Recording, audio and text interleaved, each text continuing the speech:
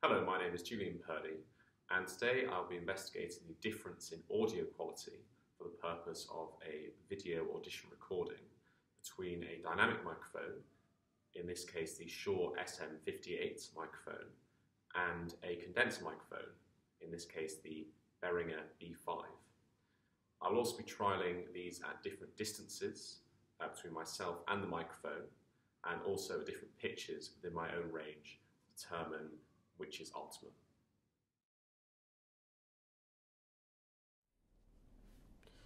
La, la, la, la, la, la,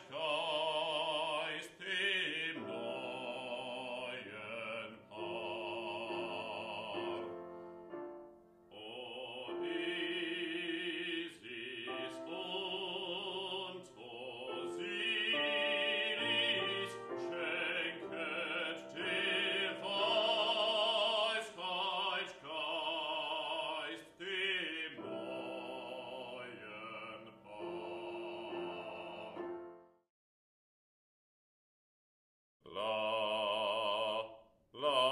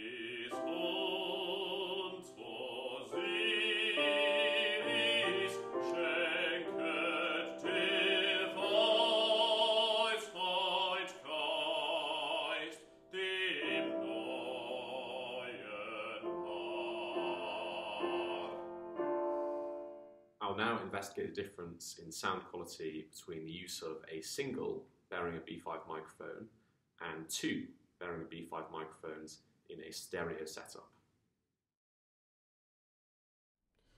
la, la, la, la.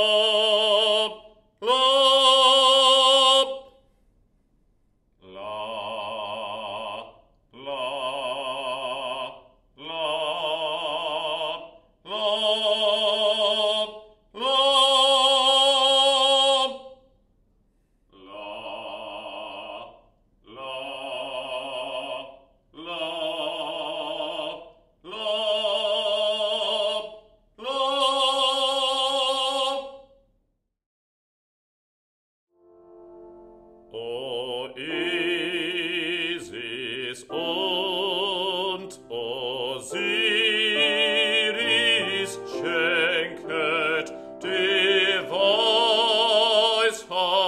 Geist dem neuen Paar. O Isis und Osiris,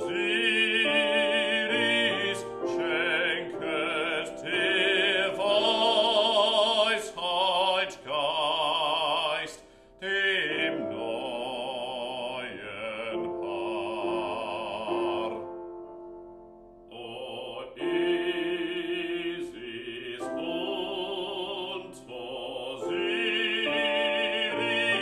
schenket die Weisheit Geist dem neuen Paar. La, la, la, la, la,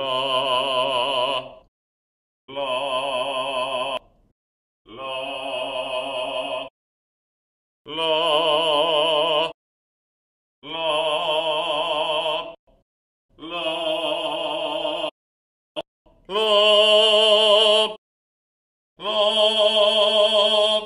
la,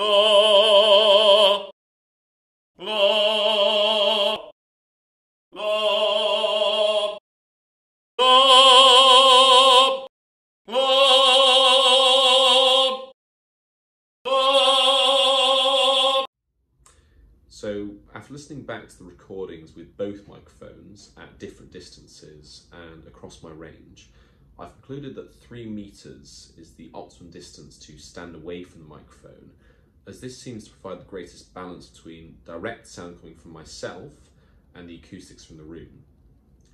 Now I'm going to listen to the range tests again, as well as the ARIA trials with both microphones at a 3 meter distance.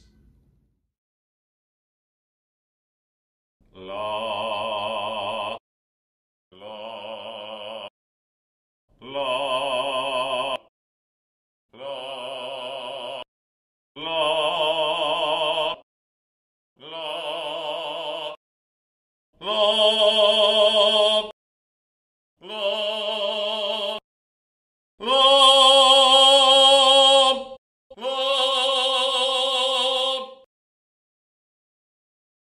O Isis und Osiris,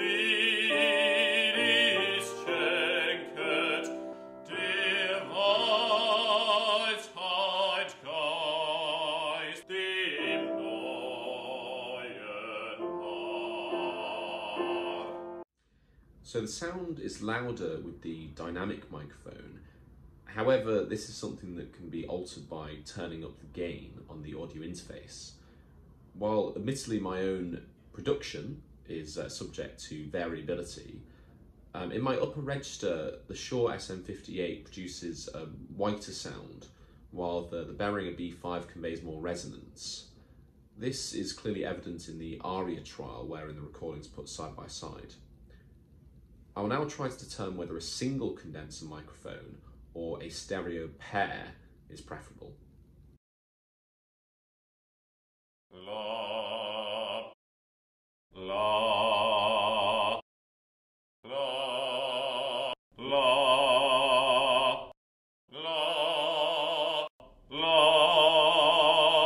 la, la, la,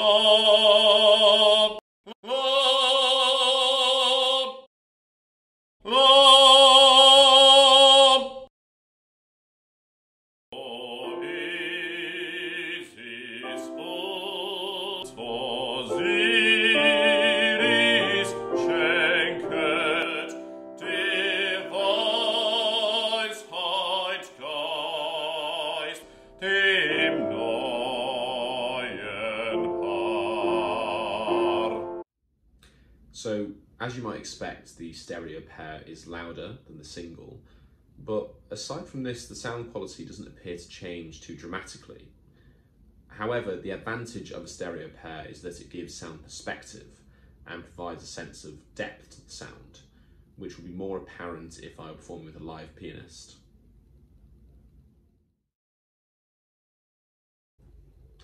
So, in conclusion, a distance of 3 meters between the singer and the microphone is ideal in a medium to large sized rehearsal room, and condenser microphones, ideally in a stereo pair, are preferable to dynamic microphones for conveying resonance and richness of tone for the purpose of recording an audition tape.